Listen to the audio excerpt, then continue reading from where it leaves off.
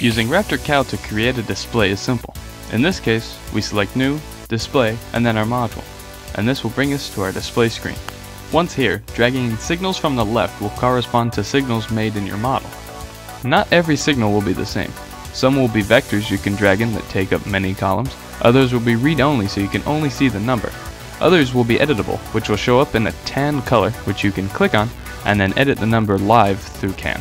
Dragging in one signal will bring the value over to your chart. You can bring the whole folder over to bring all the signals in that folder at once. Calibrations can be created using a module or a Raptor package file as a source. Here we are opening an offline calibration, and selecting the correct RCal file is always the first step. Next we have all the signals on the left from within the RCal file. Clicking on these will open up the values, which you can view and edit. Saving this offline is a great way to work away from your system. Using this new file you can save it back onto your module and use the new values.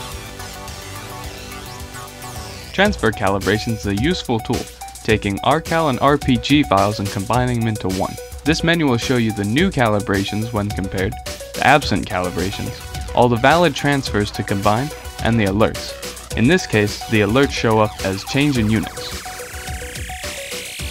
This menu will also offer the option to set values before changing them over to their new file format.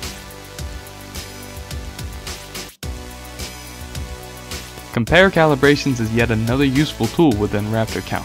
This shows the unique calibrations between files A and B, the same calibrations that are shared between both files, and which ones are the same but have different aspects.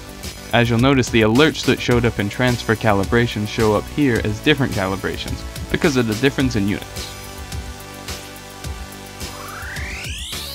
Transfer and compare calibrations both have the option to generate a report. Here's what one of the reports look like. They generate as a text file, so they are easily movable, and you can generate them on the go while testing your system.